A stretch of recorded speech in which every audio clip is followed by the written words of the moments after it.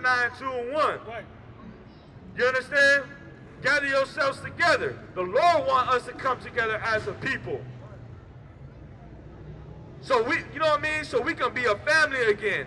But we ain't family because the oppressor, America, separates us. Right.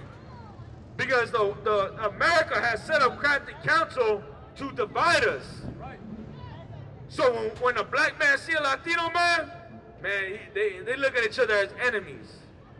When a Mexican see a black man, automatically he think, oh man, that's a Moreno. That's a Mayate right there. Right. You know what I'm saying? They look at them as an enemigo. But that's not your enemy, man. That's your family, man. That's your blood. That's your brother, man. Right. A black man see a Mexican man, he automatically he think, oh man, that's a damn Mexican right there. That's a effing Mexican. You know what I'm saying? But that's your brother, man. That's your carnal according to the Bible. That's right. You're reading the Bible, man. We the same family. We come from the same bloodline. And better yet, man, we got the same enemy, man. Right. We got the same oppressor, man. Right. You understand? We got the same problems, man. Right. We got the same problems, man. You know what we need to do? We need to come together. You know what I mean? See your local Mexican man and ask him how hard it is for him. Right. Ask him about his struggle, and you know what you're going to find out? You're going to be like, damn, what you're going through is what I go through, man. Right. You know what I'm saying? You ain't got, you know what I mean? It's hard for you to pay that rent. It's hard for me to pay that rent. The cops pulling you over, they pulling me over. Right. You got cousins in prison? Man, I got cousins in prison. Right. You got a cousin doing 25 to life? Man, I got a cousin doing 25 to life. Right. He ain't coming home? Man, my uncle just got deported. Right. Man, you gotta pour a drink together, man, and find out like, damn, we the same damn family, man. Damn right. We got the same oppressor. Right. We got the same struggle. You understand? But the only way you really gonna get understanding of this is if you come into the knowledge of the Most High, man. Right. And the knowledge of the Most High is in the Israelite school, universal practical knowledge, man. Right. You understand? Uncommanded That's from right. Yahanna.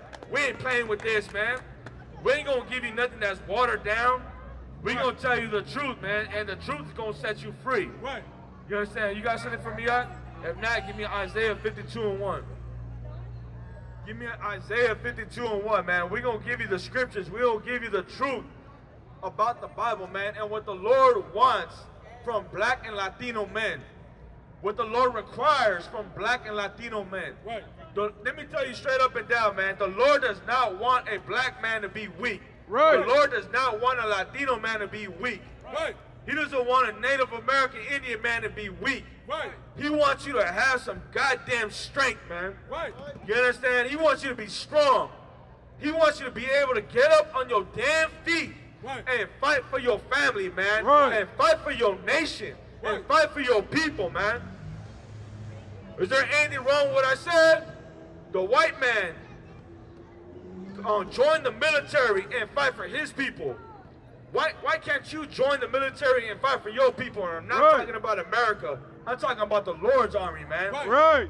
The Lord got a military, man. The Lord has an army, man. Strictly for blacks and Latinos, man, and Native American Indians. That's right. Let's see what the Lord got to say. Go ahead.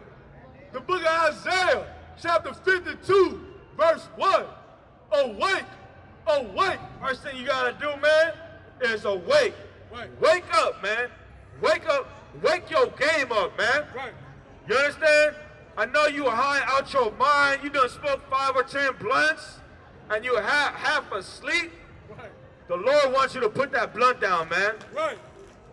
You understand? The Lord wants you to wake up from the American dream.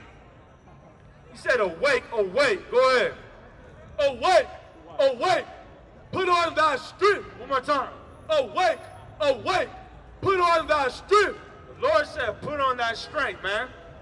You ain't gonna get no strength in the Christian church. The Christian church gonna put you to sleep. With all that singing and dancing and kumbaya and everything else they do in church. I don't know. I ain't been there in about 10 years.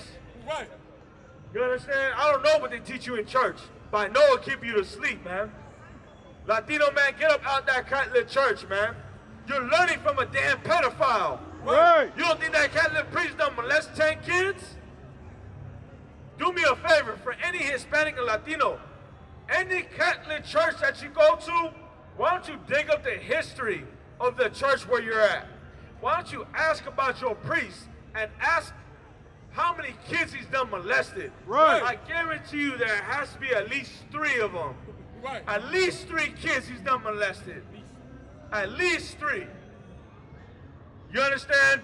Why do I say that? Because the Catholic Church has a reputation of molesting kids. Right. If you in church, ask your pastor how much money he has stolen from your neighborhood. Right. How many wives has he slept with? And if he ain't stole no money, if he ain't molested no kids, how many lies has he told you? Right. How many lies has he told you about the Bible? Everything he told you about the Bible is a lie. That's a guarantee. That's a fact. Because there ain't no truth inside the church. You understand? The Lord said, awake, awake. Go ahead. Awake, awake. Put on that strength, O Zion. Put on that strength. Who is Zion? Blacks, Hispanics, and Native American Indians, man. The Lord is saying for us to put on our strength because you weak right now, man. Right. Man, it's 2023.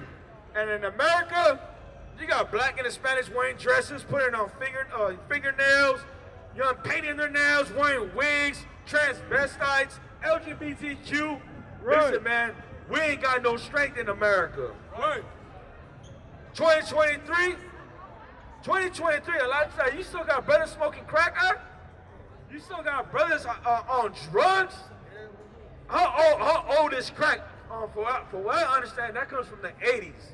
And you still got brothers on crack right now. You understand? And now you got fentanyl. You got fentanyl, you got crack, and the biggest drug in the world is that damn weed. I know you hate to hear it, man, but weed is a drug, man. And that takes away from your strength. Right. You ain't got no strength, man. You smoke too much damn weed, you can't even stand up for your people.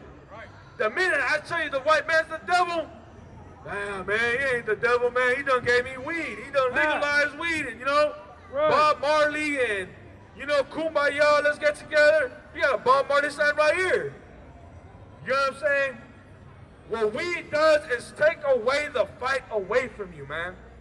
You can't fight for your people if you're getting high out your mind all the damn time. Right. You can't fight for your people if you're stuck inside the Christian church. You can't fight for your people if you love America. The scripture says this, no man can love 2 masters, man. Right. Either you're going to love one and hate the other. Man, you better love God and love your people and hate America because America hates your people. Right. Let me get Job 38:3. Let me get Job 38:3, man. And let's go back into what the Lord requires from our people, man. The Lord requires you to be a man. The Lord requires you to fight for your people, man. You understand? And America has an agenda. America has an agenda to take away the fight from you.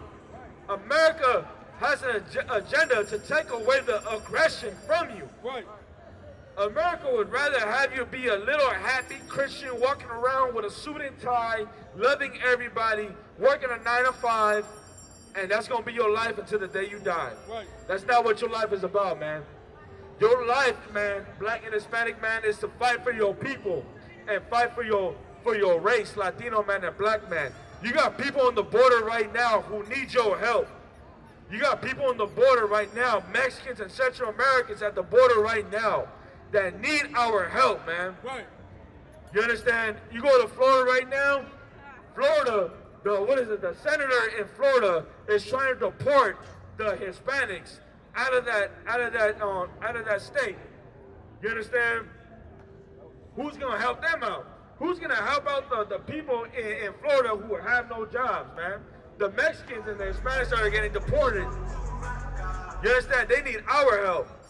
But let me sidebar real quick for you white folks real quick. If there is no Hispanics in Florida working in the fields, who's gonna work those fields? Who's gonna pick that cabbage? Who's gonna pick that zucchini and squash?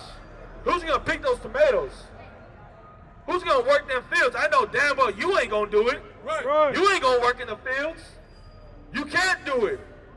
You probably do 30 minutes and that's gonna be it. Right. Let me tell you something, man. You need us more than we need you. That's right. Straight up and down. You need us more than we need you. We don't need you for a goddamn thing, man. We got the Lord, man. The Lord on our side.